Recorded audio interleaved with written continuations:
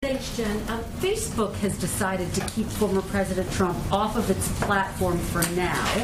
Senator Ted Cruz tweeted the following: for every liberal celebrating Trump's social media ban, if the big tech oligarchs can muzzle the former president, what's to stop them from silencing you? What do you make of that comment? Does he have a point? Well, let me first say that this is an independent board's decision, and we're not going to have any comment on the future of the former president's social media platform. That's a decision that it sounds like the independent board punted back to Facebook to make in the next 6 months, as I know you all have reported.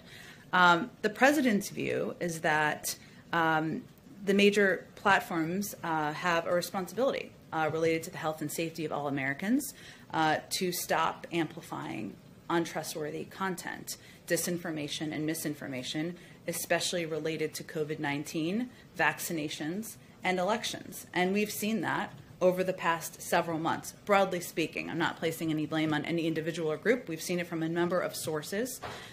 He also supports better privacy protections and a robust antitrust program. So his view is that there's more that needs to be done to ensure that this type of misinformation, disinformation, damaging, sometimes life-threatening information is not going out to the American public. You're saying more that needs to be done. Are there any concerns, though, about First Amendment rights? And where does the White House draw the line on that?